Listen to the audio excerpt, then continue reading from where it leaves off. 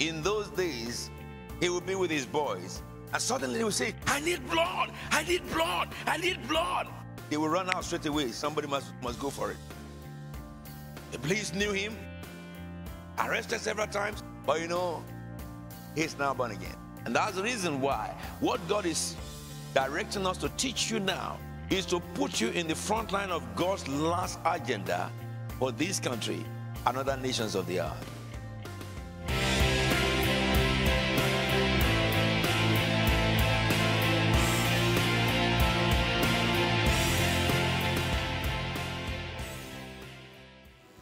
We just came back from Leeds, and my eyes opened during this week. God did extraordinary things as you have been praying. There is a testimony that I shared just with the leaders during the prayer, but another testimony that I didn't share with them, which I did with them in New Cross, is this. There is a young man there was a young man in the meeting who his story is very, very interesting. He came to me and said, Apostle, I said, what can I do for you? He said, I just want to thank you. Oh, that's why you come to see me?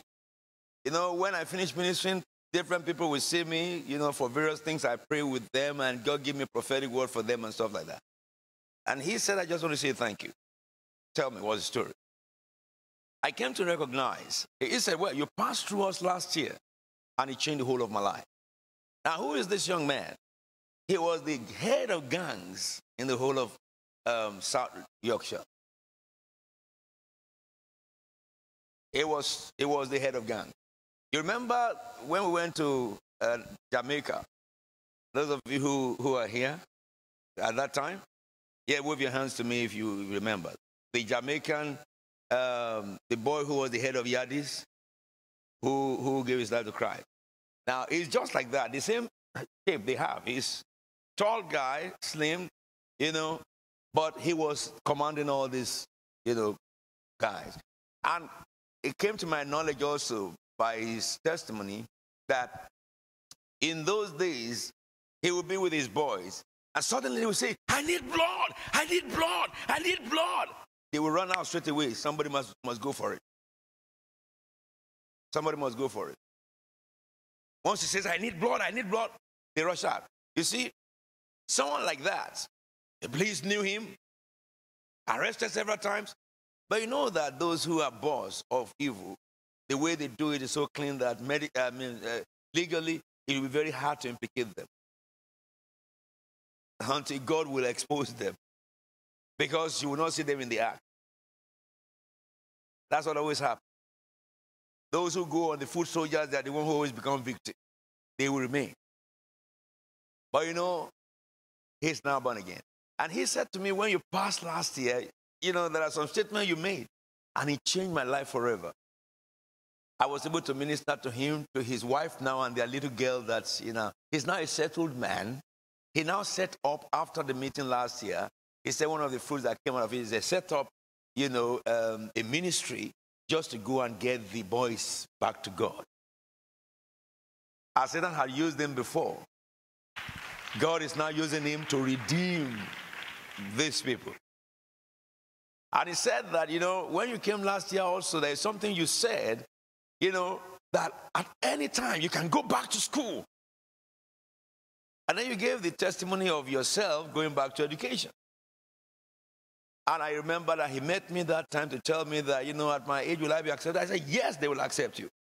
If you can take the step, that's it. He said, I've now finished my first year in degree on psychology. I gave him a hug.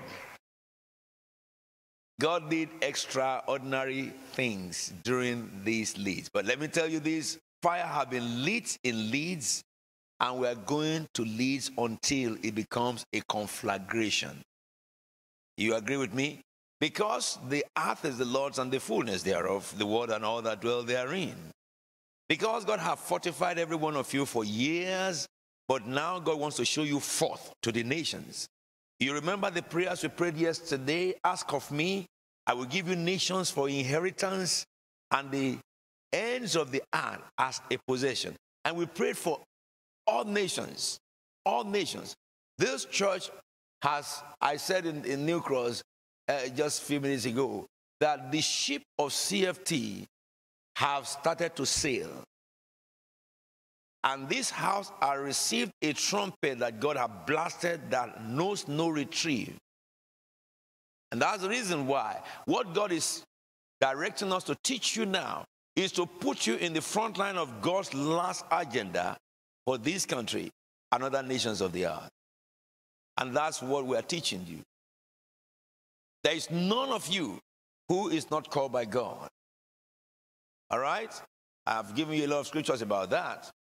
But what happened is this. When a child is born, who will become the prime minister of the country, or who will become the chief justice of the country, or who will become the engineer and stuff like that, the potential is in that child waiting to be nurtured.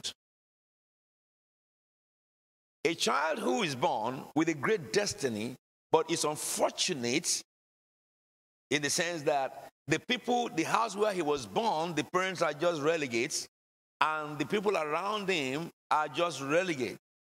Though the child is appointed and ordained to be a great ruler, but because the child is a victim while he was growing up and no one to help him, children like that grow up and they become nothing.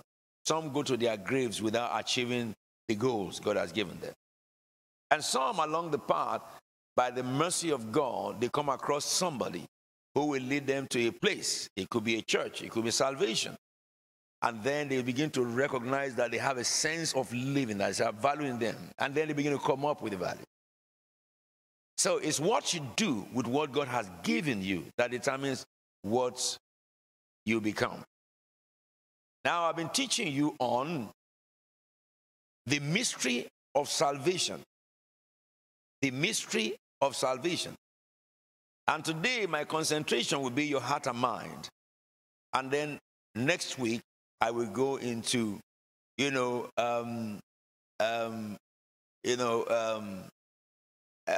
things you need to do to fulfill destiny. I think there is a title that God gave me that is quite interesting for next week that we will look at. So next week, we'll be looking into winning the battle of destiny.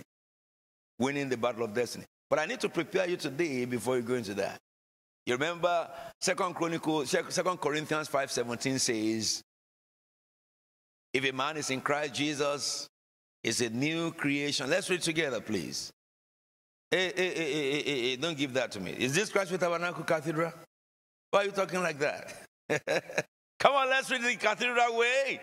Therefore,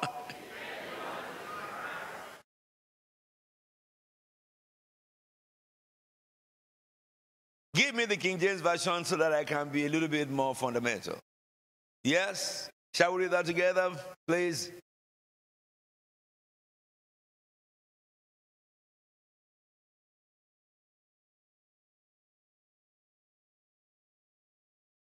Interesting. I love the word if anyone. Anyone means anyone. Though your sins be as dark as scarlet, though you used to be a murderer, a slanderer, though you might be someone who has spoken in Lord contempt against God. Maybe you are one of those who kill others. But when you are in Christ Jesus, it makes a difference. All things are passed away, and all things, and I love that too. The old is gone, the new has come, NIV says.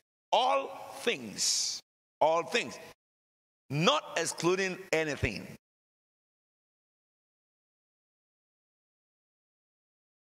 You know, lawyers are very strange. When they want to catch you, they will say they will say that it includes and not limited to, isn't it? When they say it includes and not limited to, if all what they write included, if you think that's what they are saying, you have just run into their hands. Because the not limited to is so robust. But this scripture is not like that. Because it's the word of the living God. It says all things that could be included or excluded is gone. Your past is gone. Let me tell you something. How many of you here who are, mature people, we begin to think when you were 5, you used to talk like, you call S, and, you call rice, wise. And you call, all those things. And now you are old. And when you think about when you used to do those things, it hinders you now. Come on. Your past is gone. That is what men can talk about you. Your present is you. That's what you are doing right now. And your future is God. No man can talk about it. No man can detect or determine what it's going to be for you in the future. So therefore, the doorway to a certain future is to be born again. To accept Jesus as your Lord and Savior. And then you have an access into the future. The mystery of salvation is that the Bible says you are a new creature. Old things are passed away. All things have become new. Believe it or don't believe it, it is so. So, this lecture is to open our understanding to some of the new things, so that you will not continue to live your life with the heart of the old things, or allow the mind of the old to determine what your future is. You may be bankrupt in the old, forget about it. There's a better future for those who are bankrupt. You might be a renegade, you might be someone that nobody even cares about you. There is somebody greater than every man who cares about you. He holds your future. And it says all things have become new.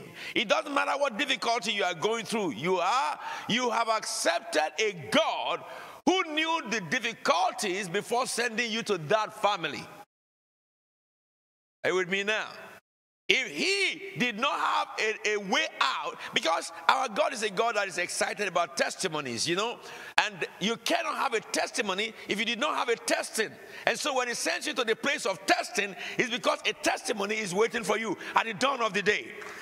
Though your night may tarry, it may tarry for a while, but certainly there is a morning of joy coming for you. But you have to be in Christ Jesus. In Christ Jesus. I love God so much. He doesn't mince his words. Very briefly today, we'll look into it. So we have looked at new creature, we have looked at being sons of God, we have looked at being a royal priesthood. But today, we are going to zoom into this. The key to living in God is being led by the Spirit. Led by the Spirit, I call it. The key to live in God is to be led by the Spirit. To live in God is to be led by His Holy Spirit. So I call this, therefore, living in the Spirit. Something about you and I is this. I am a spirit and you are. We live in the body, which is our garments, and we have a soul. I did a lecture among you some time ago, and I will revisit it in this month of October to next month. Next month is my month. I'm really pumped up for next month, the month of November. It's about the 7 things about your spirit, your heart, your mind. We'll visit it again. I am a spirit. I live in the body. And I have a soul.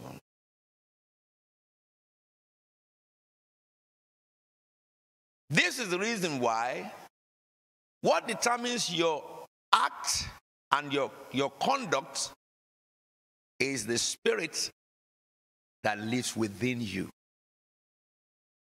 Whoever your spirit submit to, whatever spirit your spirit submit to, is what determines your attitude and your conduct. Ephesians chapter 2 from verse 1. As for you, you were dead in your transgressions and sins, in which you used to live when you followed the path of this world. Yes? follow the ways of this world, and of the ruler of the kingdom of the air. It says, the spirit who is now at work in those who are disobedient. Now, this scripture tells you and I that some people on earth who are led by the Spirit, and this Spirit is called the Spirit who is the prince, the ruler of the kingdom of the air. I showed you about 4 Sundays ago, that spirit is called Lucifer, with all demons. And when I was teaching you about the number of heavens that exist, first heaven, second heaven, third heaven, when I was trying to establish the fact that it's only 3 heavens that exist, contrary to what some people have talked about, 7 heavens, 21 heavens, they're all liars. When I was helping you to understand the jurisdiction of Satan, which is the limit of the operation of demons, the Bible helps us to know it's where you can have the air, oxygen. Anywhere you cannot breathe in air, Satan cannot operate. And this scripture validates that. It said, the ways of the world and of the ruler of the kingdom of the air. And that's Satan and demons. If anybody tells you that, oh, they found Satan in the moon, they're liars. There's no air there. Oh, we found Satan in Mars. They're talking nonsense. Hallelujah, forevermore. I think this will have known something yet. They will know it shortly by your manifestations. Yes. And this scripture says, this spirit works in those who are disobedient. So you and I, before we got born again, this is the one that influenced us, the devil. He will make you do things and you will feel you are the one who decided. That's my decision. You know, Mommy was telling me the things that God told her to teach you during this, the convention. Make sure you don't miss the convention. I played with you. I've told you when God said October, you start, you fire out. Don't miss it, man. Don't miss any day. Every day will come with their own knowledge, insight, and impartation. While she was discussing that with me, my head blew up. And I said, okay, I will join you in this ministration. Pastor Fumi, what's the name again? Midlife crisis. Yes, the Lord told her to teach on midlife crisis. The crisis you wake up at your mid-age and discover that it's all around you. What caused it? What solution? A good number of us are going through one aspect of midlife crisis now and the other. But she's going to look at what causes those things and what can a person do to get out of it. And I will come in and tell you about a solution. But if you look at this scripture, so this spirit works in everyone who is not born again. And then he told us that the manifestation of that spirit is disobedient to God. I own my life, I have my life, I can do anything I like with my life until you destroy that life and then you regret that life. And when people do things like that and they regret, the devil is not there. He's just laughing at them. Are we together now? But then the next verse says, all of us lived among them at one time, gratifying the cravings of our sinful nature. Did we see that now? Because we are under the control of His Spirit. Anything sinful, we love to do it. We are attracted. We gravitate towards it. Our sinful nature and thoughts, desires and thoughts, following our desires and thoughts like the rest, where we are by nature object of wrath. Stop there. Now let me help you know this, that the Bible says clearly that the demise of man emanates or arises from the spirit that informs your thoughts, yes, and that is responsible for your action thereafter. I cannot be convicted in the court of law because I thought I should steal. Correct? But I could be convicted in the court of law if I steal, which is the act, isn't it? However, really, too, the court of law have this, that if I commit a crime, do I have intention to do it? So if I have intention to do it, and then I carried out the act, then I'm culpable. Am I talking sense? This is something that any man can understand. So I cannot say I did it by mistake because I premeditated my action. Okay?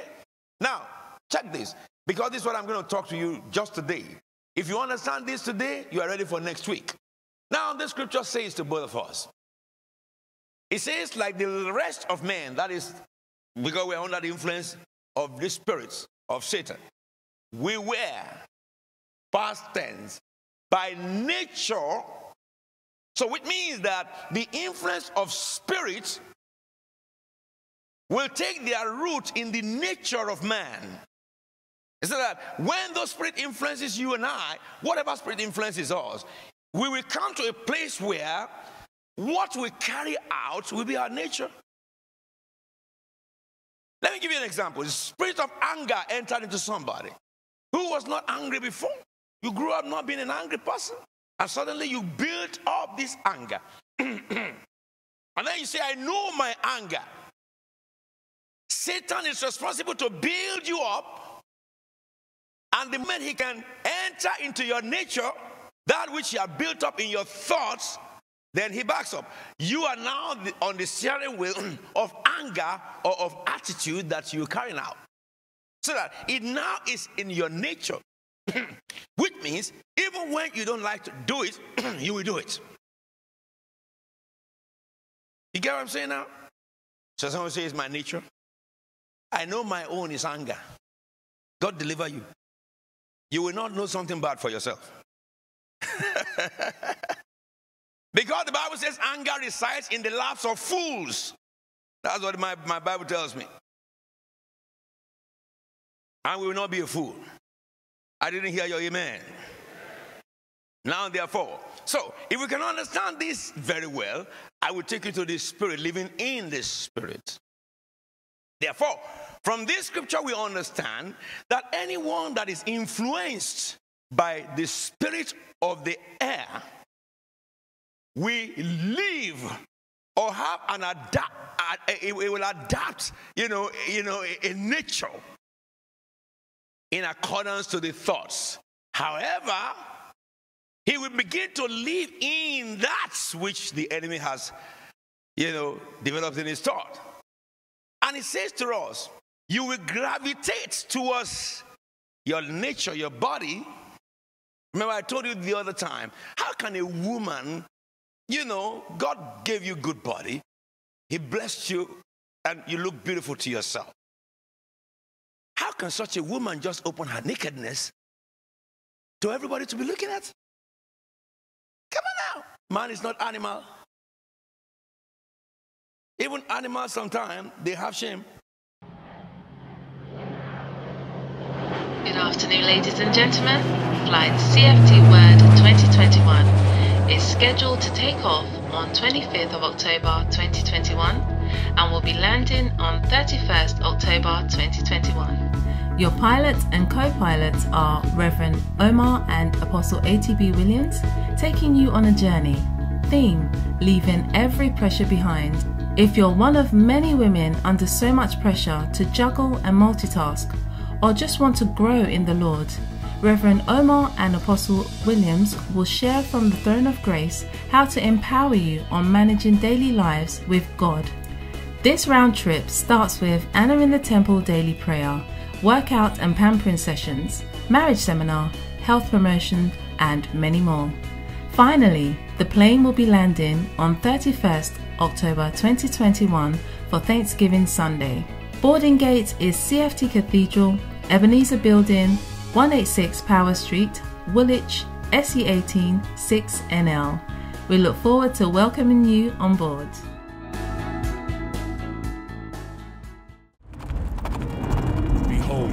coming soon. Between the years of 1984 and 1999, Apostle Alfred Williams was taken to heaven on various occasions where he was shown global events that would lead up to the year of 2015. And in 1999, the Apostle was powerfully shown the coming calendar for the world. I want you to understand that the first war was in heaven, the first victory was in heaven, and it takes the man of heaven to win the earthly battle. In December 2009, God instructed Apostle Alfred Williams to go into all the world and let them know that I am coming. Beloved, with this powerful instruction behind us, it is now time for us to arise, shine, and win every house for Jesus. Now is the time for the final preparation of the bride of Christ. A final trumpet call to righteousness in this time that is running out before the rapture of the church. Join us on this dynamic campaign to reach every house in Britain. They need to hear the call. Who will tell them if we do not? This is the prophesied time of harvest. It is now time for us to